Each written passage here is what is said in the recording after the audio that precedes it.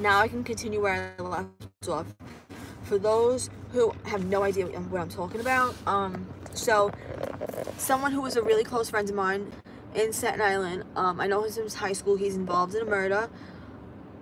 I didn't know anything, but prior to that, I know him since high school. He's been my best friend since high school. He had nowhere to go. I made him come stay with me. You know, he's my best friend. What am I gonna do? Keep him homeless? So, whatever. So one night, he decides he wants to steal my car. Like, I used to leave money around him, my credit cards around him. Like, basically, he was probably trying to, like, build my trust. And, like, I've left tons of things around him. My Michelle, well, I left everything around him. So one night when I fell asleep, he decided he wanted to rob, oh my God. He wanted to rob my car, my credit cards, and my ID. For what? Obviously, I know what the credit cards are for. But my ID, like, really? So anyway, I fell asleep Friday night,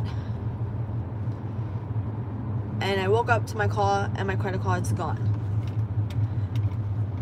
And, you know, I literally didn't want to call the cops. So I gave him 2 days to, like, literally 2 days to bring it back. You know, begging and pleading with him, like, you know, maybe you're going through something, please bring it back, bring it back. You know, this car, they can't, like, if you get into an accident, you know how, like, I don't let anybody drive my car. For those who know me, know that I don't even let my kid's father drive my car, let alone someone who doesn't have a license and someone who gets high. He claims he was clean. He would come back to my house high, and I would tell him, do not get high, and, like, don't come to my house high. Like, I have my children here. And, like, he begged and pleaded and he cried, I'm sorry, I'm sorry, I'm sorry. I'm like, one more time you do it, you're out. Like, you know, and then I would tell him, you know, once in a while, like, at least twice a week, I'm like, you know, you gotta get a job, you can't stay here. Like, I need my privacy too. Like, this is my life, you know. Yeah, I know you're my friend, but, like, come on. So, whatever. I called the cops that Sunday, and as soon as my dad, as soon as my dad said to him, bring the car back because we're going to call the cops, he's like, oh, I'm sorry, I didn't mean to, I had a mental breakdown. I'm bringing the car back now, I'm so sorry, I didn't use, yeah, I know my dude, you didn't use my cards because I canceled them. The minute I knew that, I seen that they were stolen. Like, the minute I knew, like, seen that they were stolen, that you took them, I canceled my cards. Like, I don't bust my ass for someone to fucking steal my shit. So, now, he's wanted. Now he has a warrant for his arrest because he left my car in Stop and Shop parking lot with the fake key. Not a fake key, like, I had a Nissan Maxima before I had this one, and I had the key, the old key, in my glove, my glove compartment, like the middle thing. So he found it. So when the police officer was like, you know, just leave the car, we'll go get it, Anthony went into my car and he's like, Al, this isn't the key. I'm like, what do you mean? So I called Troy. I called my friend and I was like, yo, where's my key? Like, bro. He's like, it's in the car. I'm like, no, where is my key? Mind you, he returned my credit cards and my ID because now they canceled, so whatever. And he's like, I pushed chamber. I'm like, no, you didn't. I was like, you know where they are. I was like, I'm giving you. He's like, you have them. I said, listen to me.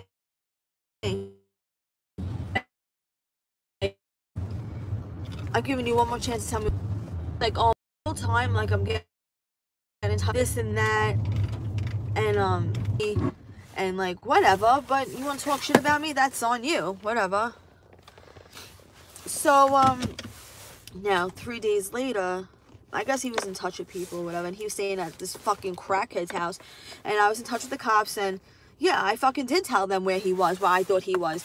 I wanted, like, you know, like, that's it. Like, you fucking hurt me. You broke my heart. You were my best friend, and this is what you did to me.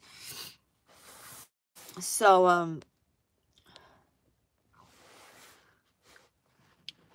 I get home one day from school, from work, and, I see that he's arrested for murder.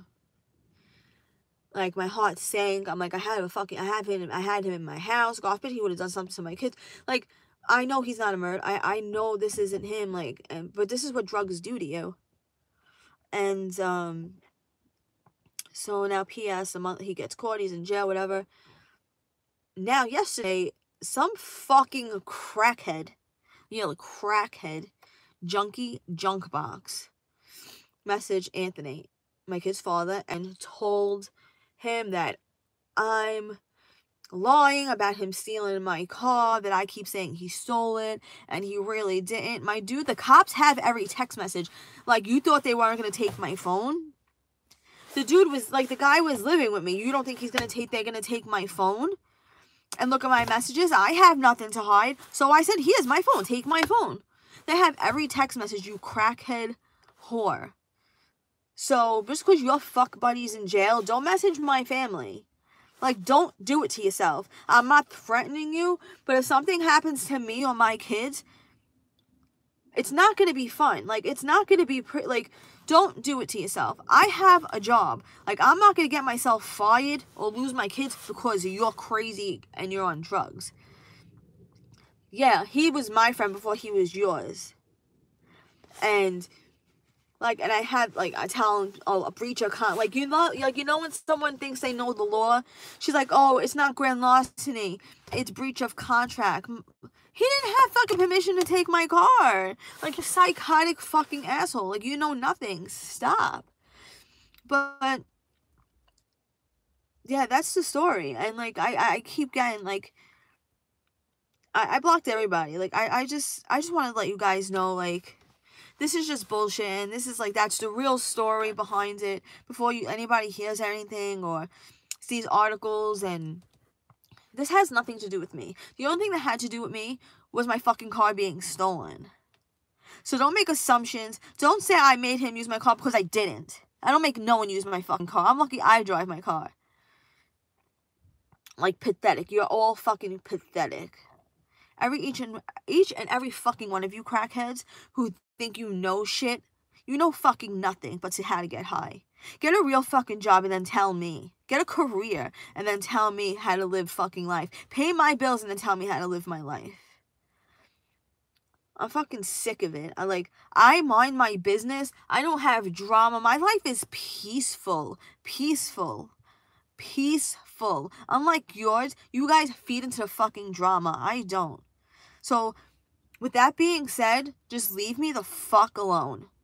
And I know in my last live I said it, but that's the story. Just leave me the fuck alone. Leave me out of your little fucking drug-induced comas. Leave me out of your drug fucking fantasies. Leave me out of your lying, and leave me out of all this shit. He fucking stole my car. You want